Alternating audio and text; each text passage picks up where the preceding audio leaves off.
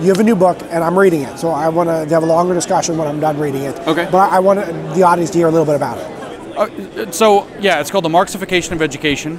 It exposes how a Brazilian Marxist that nobody's ever heard of, Paulo Freire, created a way of thinking about education that became called critical pedagogy. And critical pedagogy allows for Marxists to steal our education system from our society and our children.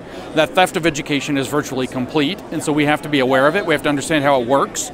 We have all these great parents groups. We have all these great people looking at education, trying to fight back, trying to save our kids, trying to save our schools. And if you don't know how they're stealing education, you can't stop them from stealing it. And so the book is supposed to give you the look behind the curtain to understand what they've actually done to transform education into literally what I say is brainwashing programs. Modeled after the Maoist brainwashing programs in China in the 50s and 60s. So, did you learn something really shocking while you were going through all this stuff, or was this all stuff in the back of your brain that you tried to summon for the book? I mean, the most shocking thing is that it's unambiguous that what they're doing is religious instruction posing as non-religious instruction.